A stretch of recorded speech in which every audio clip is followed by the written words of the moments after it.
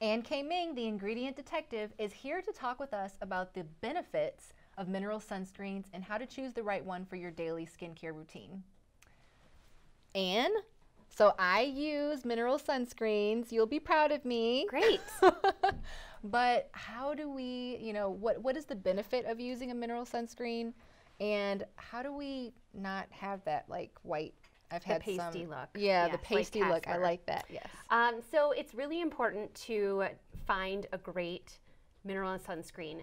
Chemical sunscreens, as you might know, they actually work by absorbing into your skin, and we have to reapply them every 2 hours because they're actually degrading with a reaction with the sun, and they're creating something called free radicals.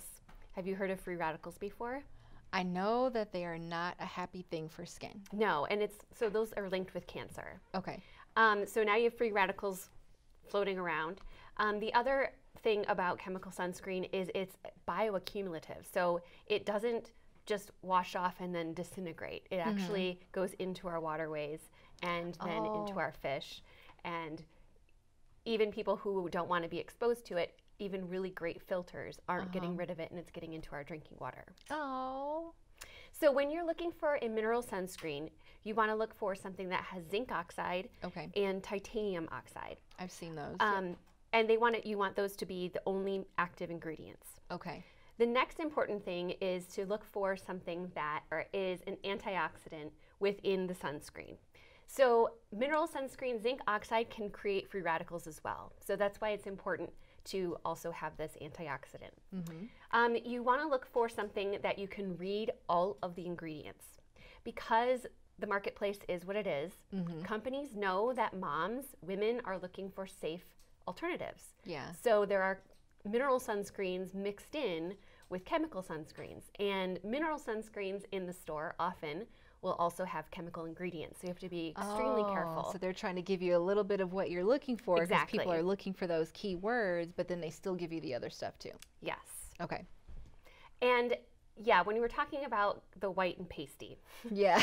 so it's really hard. Zinc oxide is great because it does really protect us from the sun, but you have to, it's going to sit on the top of your skin. Yeah.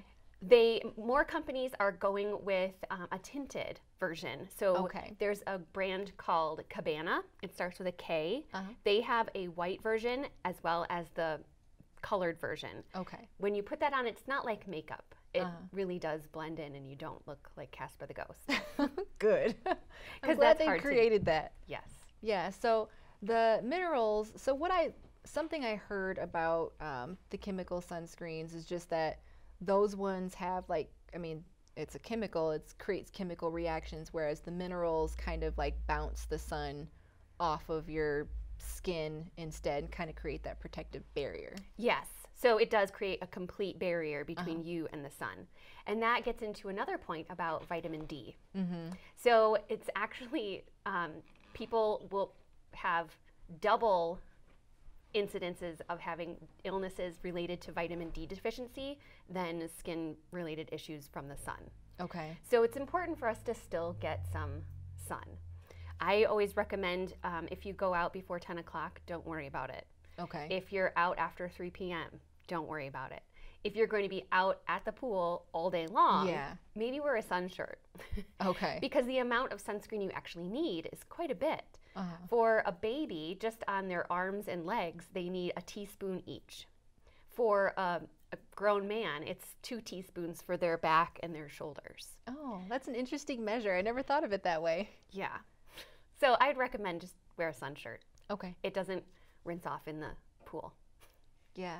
And then the last thing I wanted to ask is, and you may or may not know the explanation for this, but I've read about the Dolphin Safe, like the mineral sunscreens are. Yeah. Yes. So the Reef Safe is also important to look for. Now, just being reef safe doesn't mean it's completely harmful chemical free, but it means that it's paraben free. Okay. And the parabens are the ones that are the endocrine disruptors. And this is a really interesting factoid. If you take a woman that's in a bikini and she covers herself with a regular amount of conventional sunscreen, she's getting as much estrogen or as much hormones as she would if she was doing hormone replacement therapy during menopause. Really? Yes. That is something I have not heard before. So it's important to have not just be you that's taking care of the mineral sunscreen, but that we all are thinking about it because it's washing off down our drains and into our water, and we really just can't get rid of parabens. Yeah, we got to protect each other too. Yes, and the dolphins. Thanks so much for all that information. You always give me a lot to think about and some new things to know. And no, I'm not afraid of products, but I know what to think about more every time that you come and share a little bit more. Great. Thank you so much for having me. Yeah, thanks.